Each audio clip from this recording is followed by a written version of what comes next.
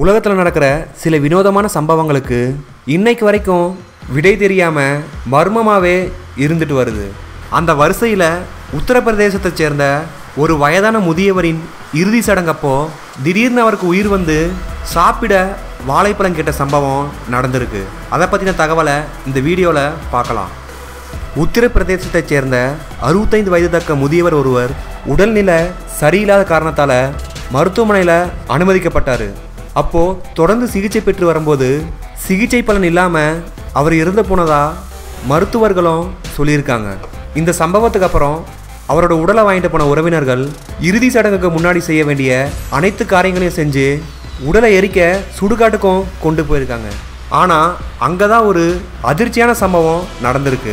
அது என்ன சம்பவம்னா, இறந்து போனதாக சொன்ன அந்த நபர் எரிப்பதற்கு சில நிமிடங்களுக்கு முன்னாடியே கண் விழிச்சு பசிக்குது, சாப்பிட ஏதாவது கொடுங்கன்னு உறவினர்களிடம் கேட்டிருக்காரு.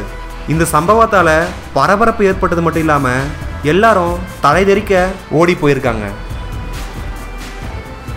இந்த சம்பவத்தை பற்றின உங்களுடைய மேலான கருத்துக்களை கீழே கமெண்ட் பண்ணுங்கள். அடுத்த வீடியோவை பார்க்குறதுக்கு முன்னாடி கீழே இருக்கிற ரெட் கலர் பட்டனை கிளிக் பண்ணி சப்ஸ்கிரைப் பண்ணிவிட்டு கூடவே பெல் ஐக்கானையும் ப்ரெஸ் பண்ணுங்கள்.